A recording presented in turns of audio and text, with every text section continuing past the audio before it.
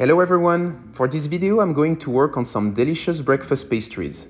My goal is to create my take on a cinnamon roll and a sticky buns by making them look like Tropézienne, which is a specialty from Saint-Tropez.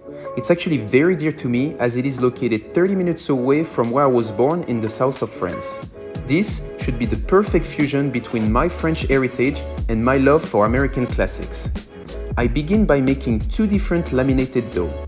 For the first one, I'm adding pecan powder in the flour, and for the second one, I am flavoring the butter with cinnamon and vanilla powder.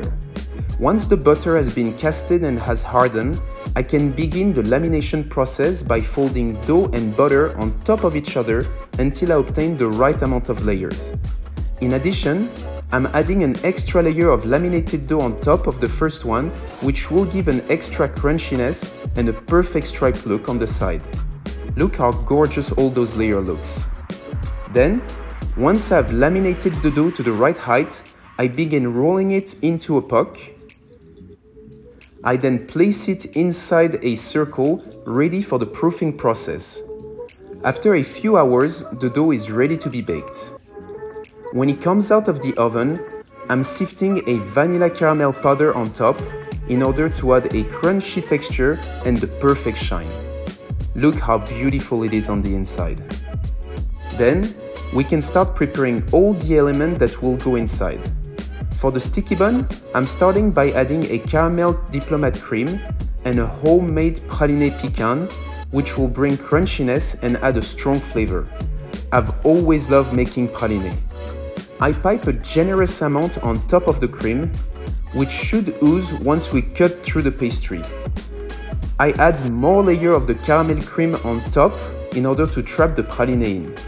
Then, once our sticky bun is closed up, I begin the making of a delicious vanilla caramel that will be piped in a circular motion on top of our pastry.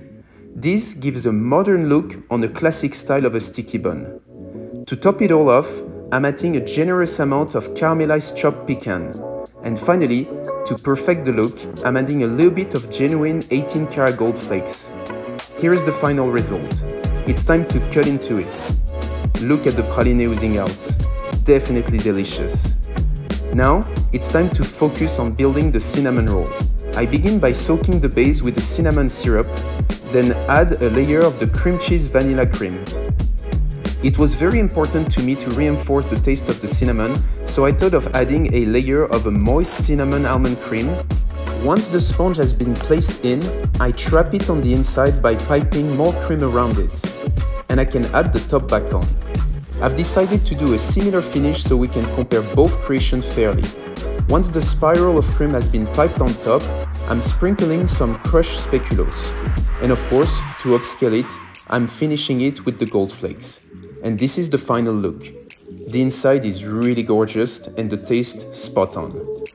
Let me know in the comment section below which one you would like to try.